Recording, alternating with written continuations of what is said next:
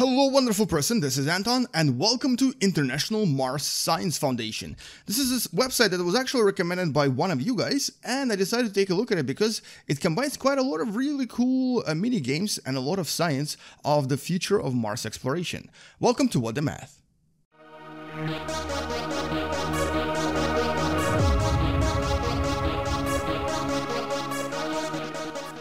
And so this wonderful website was recommended by Jacob Stormberg on Facebook, who basically showed it to me earlier, and at first I wasn't sure what exactly this is until I realized this is actually related to a TV show called Mars that started broadcasting several months ago. There's actually 6 episodes right now, and it's a pretty cool show. You can actually check it out by clicking on this, and it's sort of a TV show that combines real science, real future science, with people like Elon Musk, who's actually part of the team, or I guess one of the advisors for the TV show, and of course his company SpaceX that also plays a role in this TV show. But we're not going to talk about the TV show because it's actually the website that I wanted to review. And here, what is really cool about it is that they try to make it look like and sound like and feel like an actual mission to Mars in the year 2030 something. So basically something like 20 years in the future. Now here, for example, you can click on this live cameras and they'll show you what the Martian surface looks like, what the colony looks like. This is actually, it does change a lot. I've tried to see if this was a pre-recorded sort of loop, but it turns out that these people do different things every time I come to this website. Some cameras are off, some cameras get online later on, so there's quite a lot of really cool realistic things here. And the coolest part about this is this. So you can actually apply to be one of the Martian commanders or Martian pilots or whatnot, and what you do in this particular part of the website is these really cool miniature video games or mini games where you have to do different things. Like for example, this game right here that you can also play in VR mode or in standard mode does this.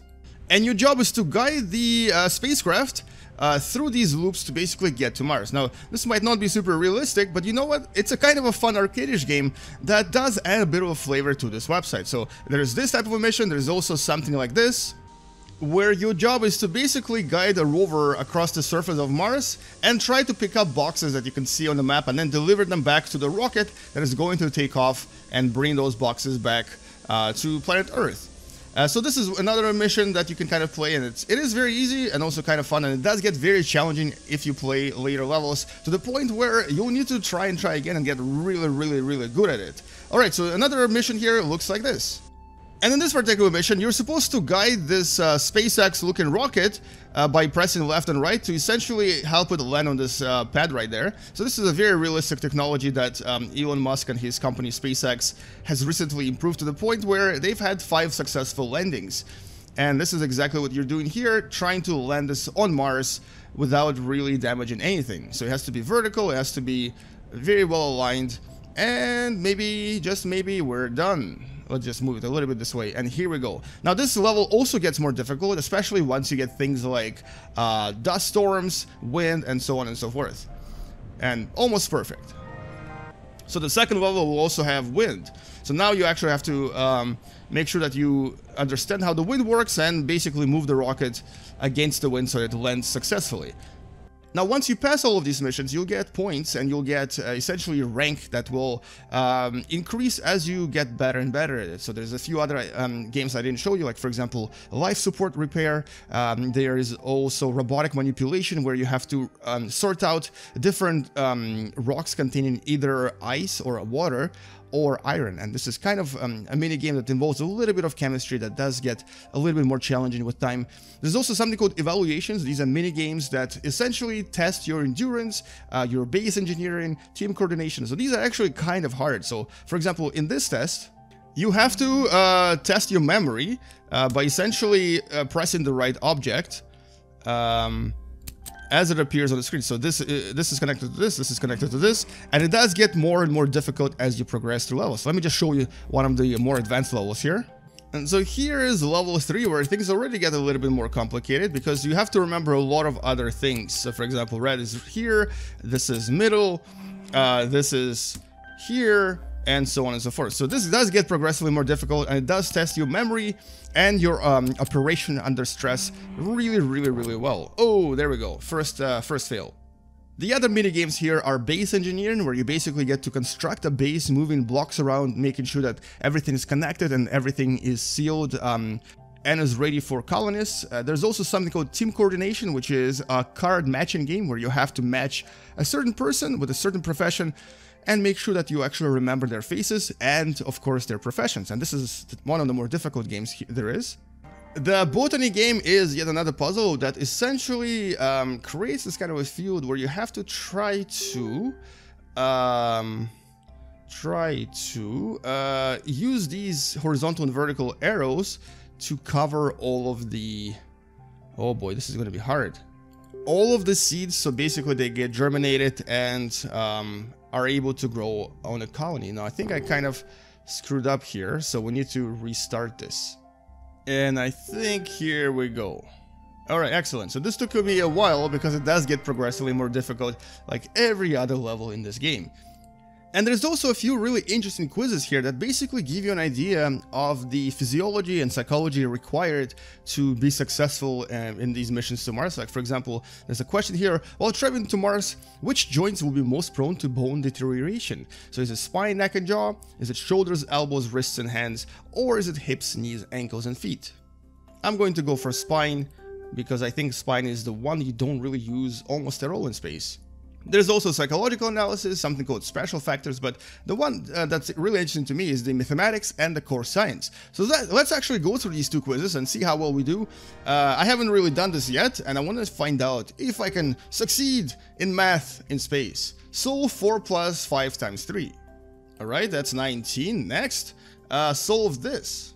And a lot of these are actually relatively simple algebra questions, which if you're in school, you should definitely try because some of them are kind of fun. So last question here is: how much liquid could you fit in a right circular cylinder? So that's a kind of a can, I guess, that is 10 centimeters tall and 2 centimeters wide. And I guess what we're going to do here is we're going to find the area of a circle, the base of the cylinder, and multiply it by the height. So this will be pi times radius squared multiplied by 10. So the radius here is 1. So that means that the area of a circular base is going to be pi 3.14 multiplied by 10 is going to give us 3,142 centimeters cube.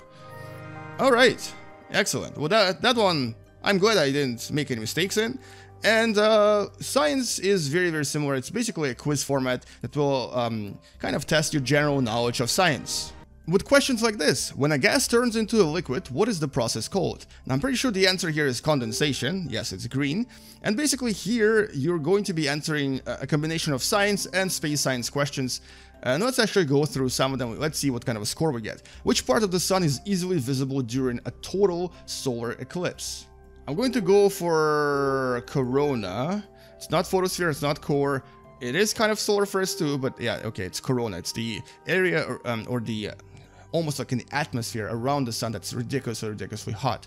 Which of the following elements is a naturally occurring metal? That would be iron, ferrum. And the last question is: which device measures radioactivity? And I believe this is a Geiger-Müller counter. Excellent! 5 out of 5, or I guess 10 out of 10 in core sciences. So looks like we passed these initial tests, but we didn't really pass everything just yet. So this is essentially what this website is. It does connect a little bit to the TV show, but not to the point where you have to watch it to understand what's going on. But you will definitely learn a lot of things by exploring these simulations, doing these mini games, and definitely trying these quizzes and tests, because it kind of gives you an idea of what and how difficult a mission to Mars actually is. Now, all in all, I'm kind of impressed with this website. I'm definitely going to go and watch that TV show now because they've kind of convinced me that it sounds fun. And since Elon Musk is one of their advisors, might as well watch that as well, right? Anyway, so do try this website. The link for it is in the description below. Try these games, fly around Mars, try to land a rocket, or possibly try to sort out various samples on Mars. And anyway, so that's all I wanted to show you in this video, and definitely subscribe to this channel if you still haven't, and come back tomorrow to learn something else interesting using video games, or possibly watch me play a video game that teaches you something. I'll see you guys in the next video, game you later, and as always, bye bye.